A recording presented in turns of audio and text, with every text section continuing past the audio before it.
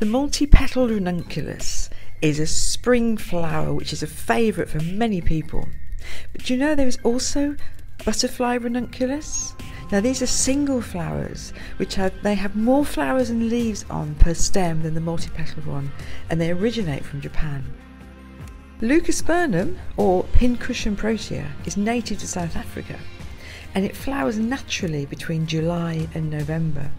It looks prickly, but it isn't, but do handle with care as the heads can be easily knocked off.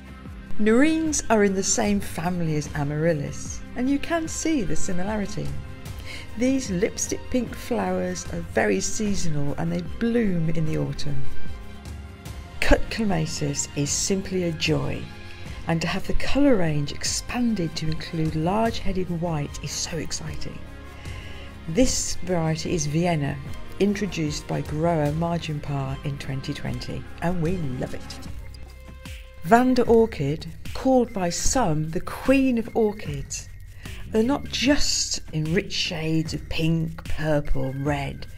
No, you can also find these incredible flowers in a mottled mocha colour. They are an absolute standout exotic.